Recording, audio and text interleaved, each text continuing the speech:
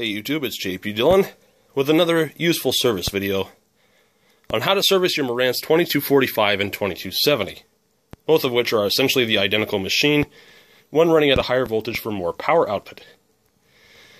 This video is going to cover the basics from chemically treating the switches and controls, replacing the lamps, and all of the little general maintenance things you should do to make sure that you don't have to mess with this thing for a while. So without further ado, the first thing we're going to do is get it out of the case, take the top off, take the knobs off, take the faceplate off, and take the bottom off, so you can get it ready for service.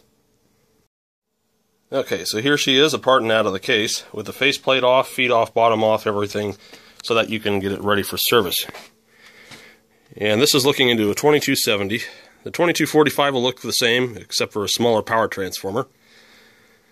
The areas of concern are going to be your regulated power supply and protection circuitry, your switches and controls here along the front panel, lamps if you want to replace them, and then underneath the machine is the phono preamp and the main preamp and tone controls. And depending on whether your machine exhibits symptoms of rumbling and hissing and crackling when you change the tone after cleaning the switches and controls, then you got to look at leaky capacitors here, which is starting to be a very common thing on these machines. Now, if you want to, you can try to remove these button caps. I don't really recommend it because, well, the plastic shafts on the switches are brittle and tend to break. So the way that I recommend that you pursue this is you start by chemically treating all your switches and controls, deal with the problem in the power supply, regulator, and protection circuit, and usually that deals with the timing capacitors and drive circuit for the relay. These capacitors get open and it will take a long time for it to come out of protect. If you've got a really early version of the machine that uses these Panasonic purple electrolytics, check them to make sure they're not open. They do open. So let's get to it. And what I'll do is get the camera mounted, or at least show you in such a way that you'll be able to service this thing. And as I have mentioned so many times before, it's a very good idea, hang on here, to put it in the service position that allows you to get to all the switches and controls. Let me shed some light on this. Everybody always wants to call when I'm closed. I think that's just so funny. Okie dokie. So, get an extension on your deaux straw, like I mentioned here. We'll start with the volume control, spritz a little inside, balance control, and you want to get down here into your tone control for your treble. Now, it's going to be hard to get to the mid-range one without pulling it out, but you can. That's what the long straw's for. We're just going to fish it in back here, and although the camera doesn't do a very good job of showing it, I can get it in there. And before we do the rest, you just turn these back and forth about 50 or 60 times to clean them up. So I'm going to do all the pots, and then I'll show you how to do the switches, because it definitely takes some time, and I only have an hour's worth on YouTube, and I have to edit this down so that it fits, because it does take probably the better part of an hour or two to service this thing. So I'm going to treat all the switches and controls, and then I'll do the controls first, and then I'll show you the switches. And I recommend that you flip the machine over to do the base control and the input selector. It's going to make it easier on you. And if you want to use one of the knobs, you can to turn the input selector.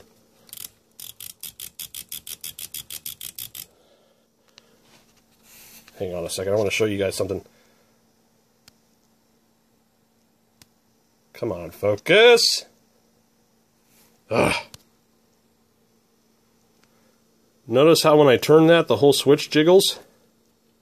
Well, that's the case with any of your pots or switches. Come over here and tighten these nuts. Don't let them be loose. You'll get little intermittent ground connections that will cause crackling and static when you change inputs. And then we'll just do the base control here. Turn it about 20 or 30 times, preferably more. This is going to make your wrist hurt, so if you have arthritis, beware. Okay, now to do the switches, what I usually recommend is to set it on its back, and if you're worried about it tipping over, I will stick a prop, like a screwdriver, about underneath midpoint of the chassis to keep it upright. So it's kind of like this. And then what I'll do is I'll put the sprayer on the lowest setting, and I'll just go in and squirt some into the switch here. Don't worry about getting the dial light and stuff dirty or wet with deox, because you're going to clean that anyway and have to remove it to replace the lamps.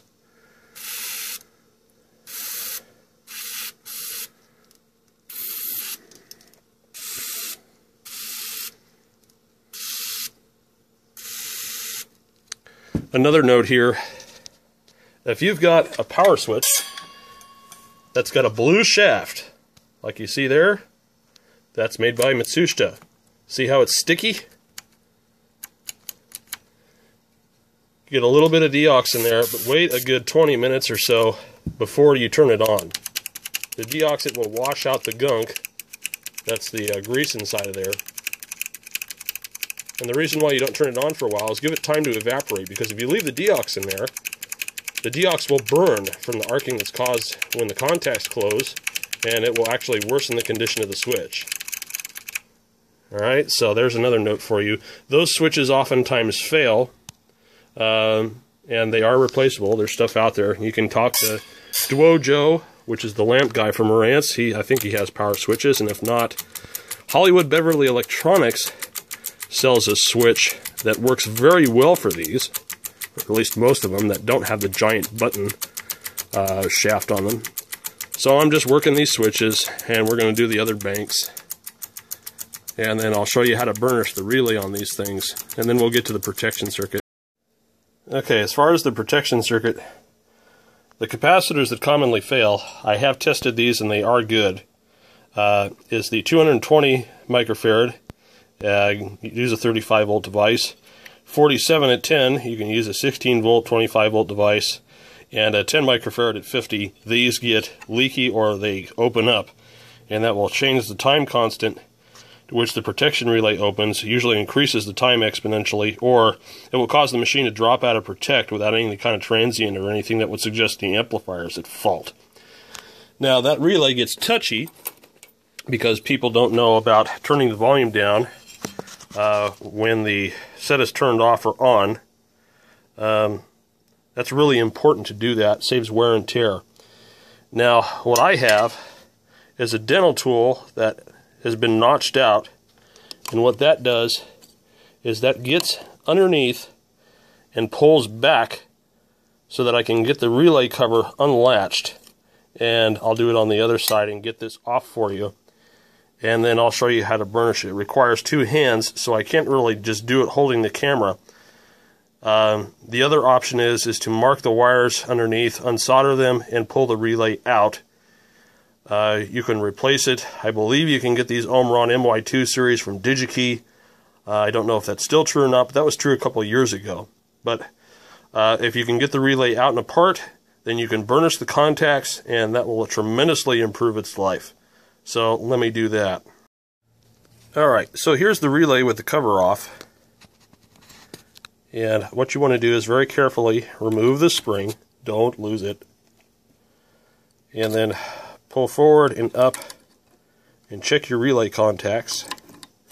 And as we can see, those ones are pretty crummy looking. Now what I will use is some 2000 grit to polish them up. And again, I need two hands to do this, so bear with me just 1 second. I'm trying to do this in such a way that you guys can see what I'm doing, because there's no real way to prop the camera here, at least at a decent angle. We're going to do some photographic trickery here, if this will stay put. Nope. Alright, stay there. Alright, so there's our contacts. And what I'm going to try to do is Here's the back side of them, which look ugly and burned. And I'm just going to take our sandpaper. This is a 2000 grit, and I'm just going to resurface it.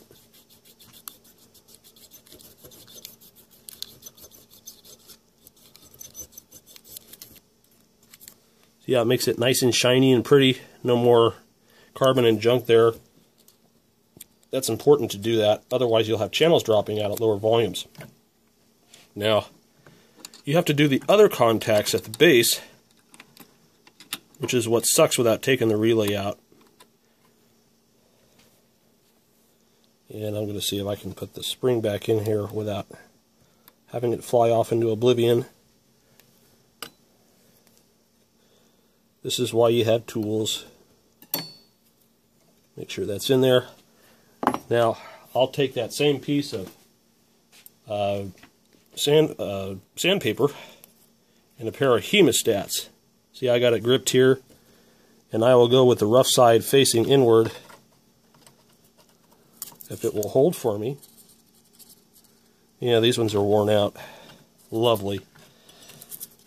Let's see if I can get another set here, or just a pair of plain old. Here we go.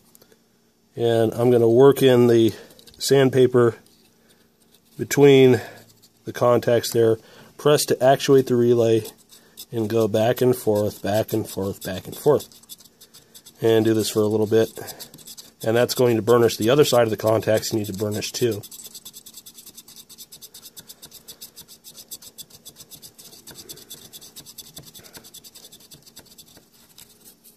Alright, so that's in there now. And then we'll just put the cover back on the relay. Alright. And then what we'll do is we'll replace the 3 capacitors. And then I'll move on to the lamps, and we'll show you how to do the lamps. Alright, so we got our new caps in there. 3 of them there. The old ones tested bad, just as I thought they would. So now what you have to do is you have to tackle the lamps. This is probably the most difficult project. Somebody's already been toying this one, and they lost the little cap for the dial pointer lamp. That's lovely.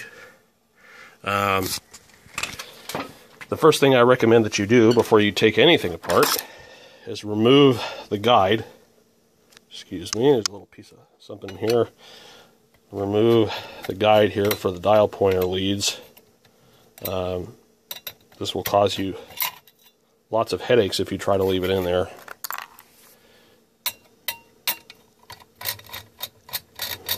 It's going to give you more room to work, and you're going to need it. I don't recommend trying to replace everything from the rear like they suggest in the service manual. You got to take all these screws loose, and then you got to back the tuner up because there isn't enough room to get it out from behind. So you know what? Don't do that. It's too risky. You might break the dial string. You're going to want to loosen these 2 screws here, which are just number 1 Phillips.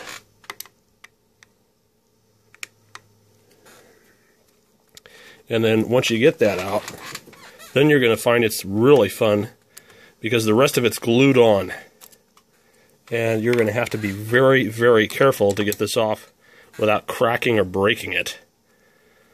The later ones used a bar along the bottom here, which pressed up against this to secure it. Much better idea. Alright, so the next thing you're going to want to do is from the top with a nice sharp X-Acto. Get as close to the metal as you can and start etching away at the glue.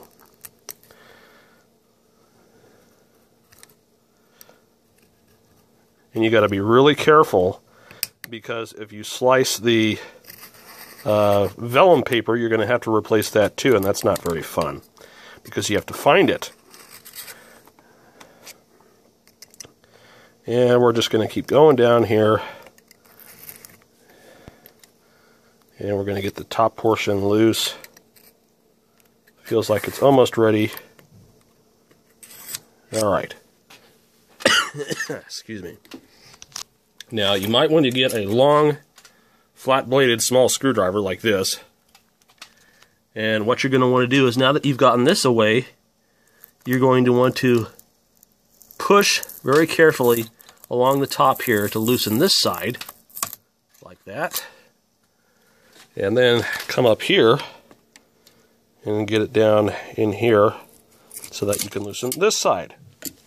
And then hopefully, if the glue's nice to you, it will give and this will come away. Like so. There's your vellum paper. Be very careful. This is like fragile as rice paper and you don't want to destroy it.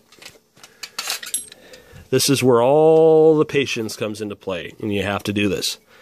Now, the problem here with this one, it's already starting to disintegrate because we've got little bitty hairline cracks and stuff here. So very carefully behind the vellum paper, cut and peel it away from the chassis here, and just take your time. Don't try to go fast. Just take your time. I don't know. I can't stress that anymore. Just take your time. Because like I said, if you screw it up, you got to find a replacement. So, I'm going to just work at this really easy, and we're going to get it out, and then I'll show you how to do the lamp. Okay, so once you get your vellum paper out, this is what you're looking at. There are status lamps here, which you'll need to replace. And there are dial lamps here, which you need to replace. These are the easy part. Now, if your Marantz has a metal housing, you can use up to 250 milliampere lamps. The stock ones are 200. I would recommend using 200, but 200s are hard to get unless you go through Doja or somebody that knows what they're selling. You can use LEDs, but it's going to compromise the color and make it look nice and dark blue. If you use a warm white, it's a little bit better, but their concentrated spotting usually makes it look kind of funny. That's entirely up to you. Now, if your Marantz has a dropping resistor of 18 ohms between the main assembly and the upper assembly, you're using 6.3 volt lamps. If it is a jumper without a resistor, you're using 8 volt lamps. Now, on these, where you see a group of two, which is hard to see in there, but it does exist. There's a group of 2 lamps in there. That's your stereo indicator. Those are two 6.3 volt in series. The rest of them are either 6.3 volt 40 milliampere or 8 volt 40 milliampere, depending on what your configuration is. Now, in order to replace these, you better be a good solderer, because you're going to need a 50 watt iron, some really good wick, and a lot of patience. Now, the best way to pursue this is by desoldering, you can't see it because that's in the way, desoldering the little jumper resistor there. You want to take that out. And then there are screws that hold the upper portions to the lamp housing, which you want to remove.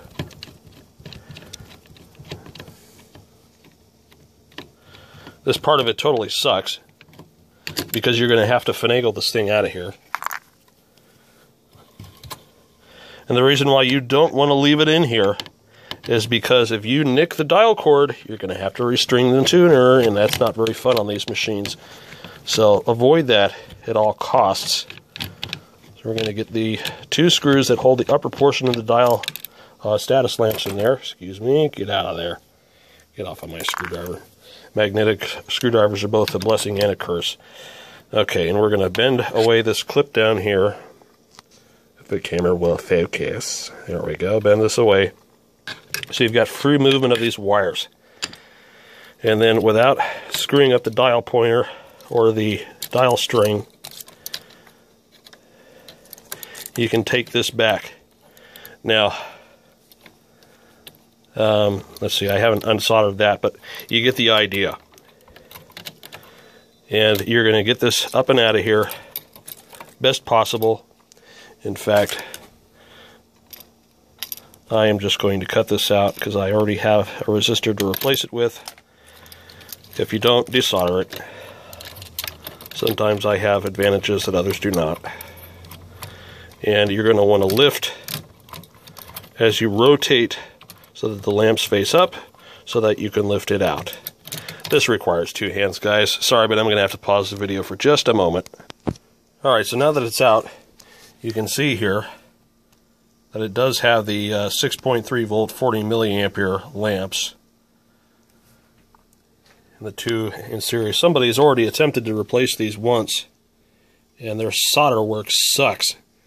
So we're going to have to redo all of that. But we're replacing them anyway, so who cares? They also didn't do a very good job of inserting them. So, let me get the camera on a place where I can hold it, and then I'll show you how to properly desolder it and replace it and resolder it. So give me a second here. Alright, I'm going to try to do this so you guys can see what's actually required. You get yourself some really good solder wick, like this Chemtronics Chemrick rosin. I really like it. It's very effective. Again, make sure you're not going to sever your dial string or anything like that. Let's just pick a random lamp here. Get a nice hot 50-watt iron, and just use the wick and pull the old solder away. And if you hurt the lamp a little bit, who cares? You're replacing it. Alright. Okay. And once you get that desoldered, you pull the little bugger out, and there it is. So you got to do that with all of those status lamps, and then reinstall the housing. And so that's how we do that. Now replacing the dial lamps is pretty easy. You're literally just taking, you can use a small screwdriver or my fancy dental tool, whatever, and just pry them out here. Those are replaceable. The other one is a little more of a challenge. You have to undo those two screws down there. There's one there and there's one there. You undo them and you have to slide this out. You may want to take loose the AM radio board here to give you a little more space. Pull it up and kind of to the side. And you're probably going to have to use hemostats to change the bulbs in these. That kind of sucks. But that's how we do the lamps. So I'm going to go ahead and do that. And dust the chassis out a little bit here. And then I'll show you what's going on that you need to do if your phono preamp has a certain complement of parts in it. And then what we'll do is we'll fire it up and we'll test to see if we need to do the capacitors in the preamp too. And then I'll discuss setting the bias and stuff like that. Okay, so all of our fancy new lamps are in. The only thing I haven't replaced is the dial pointer yet. That is an 8-volt, 60 milliampere with long leads. Again, you can get this from Dwojo, Dave Warshanowski, great guy. And that, you can do it one of two ways. You can either splice it in with the heat shrink tubing he provided, which I recommend because that's a tight spot to solder in. Or if you want to be brave, you can desolder the two lead test points down there, one on that terminal strip and the other one on the main light bar, and get that out. So, if you're going to splice it, he does provide a piece of heat shrink tubing you can cut in half, which will require that you have a heat gun or a hairdryer to shrink it down. This is missing the cap, so I'm just going to use a piece of tape to hold it there. So, yeah, that person is very persistent in calling. Still not open yet. Alright, so let me replace that, and then we'll dust it out, fire it up, and see what it does. If you guys want to see a splice, here's how you splice it. Number one, measure and cut your wire and strip about maybe 1/8 of an inch, 1/4 of an inch off. Cut your two heat shrink pieces down and slide them over the wires. Or actually, before you do that, let's twist these up a little bit so that they don't get in the way of things. Alright, so twist them up, slide your heat shrink down as far away from your solder points as you can so that the heat from the solder doesn't cause the thing to prematurely shrink. Take some solder and your iron and tin both sides.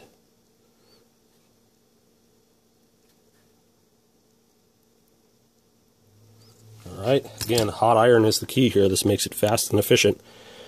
Touch the two leads together you wish to bind. Quickly solder them.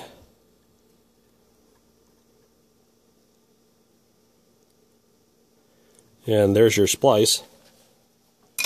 And then slide the heat shrink over your splices and heat them up.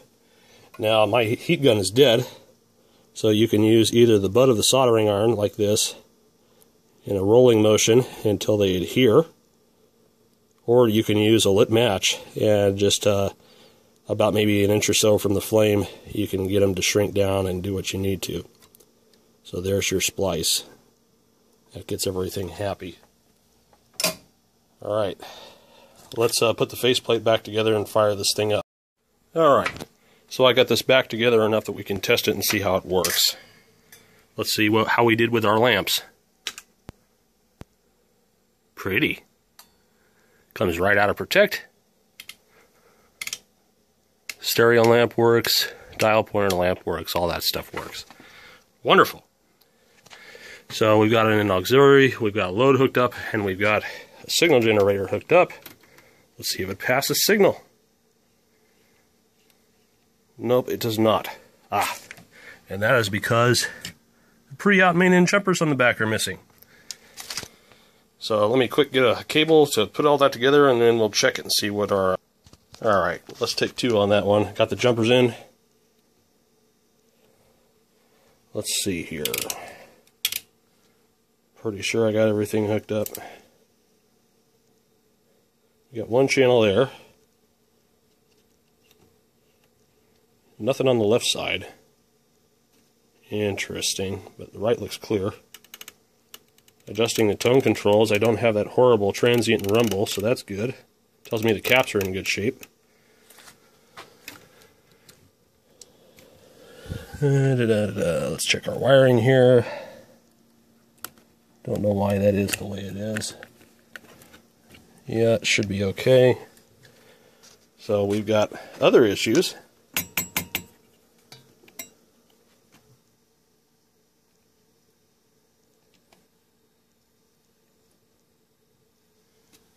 Interesting. When I tap the relay, it gets temperamental. Little tiny signal. Tape monitor switch is touchy. There we go. We still need to go through that one a little bit more. Get it in the right spot, it'll work. Okay, so I've got more stuff to go over. Probably just do another round of deox on that. Faceplate's coming off so I can detail it anyways. Now, final aspects of this. What I might tell you is that the phono stages in these have 2 transistors in the output. One here and one here.